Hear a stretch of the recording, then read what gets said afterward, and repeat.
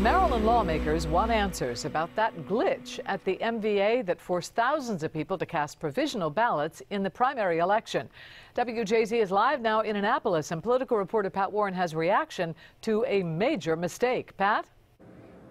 That's right, Denise. It was a joint committee hearing in which state lawmakers demanded to know what caused the confusion that forced tens of thousands of Maryland voters to have to use provisional ballots. If you were one of the thousands of voters whose registration didn't register through the MVA, here's the apology you may be after from MVA Administrator Christine Nizer.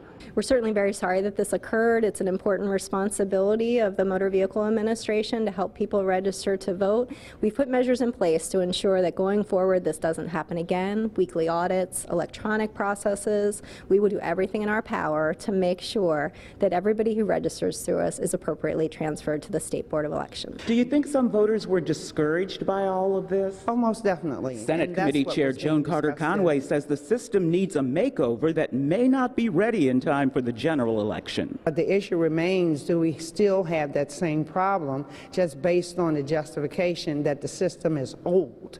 So it would appear to me that we would be allocating the necessary resources to upgrade the system to make sure that it never happens again. Will that happen before the general election? Well, no, it's definitely not happen before the general election. So there's still some questions that remain unanswered in terms of what actually will transpire during the general. That's November 6th.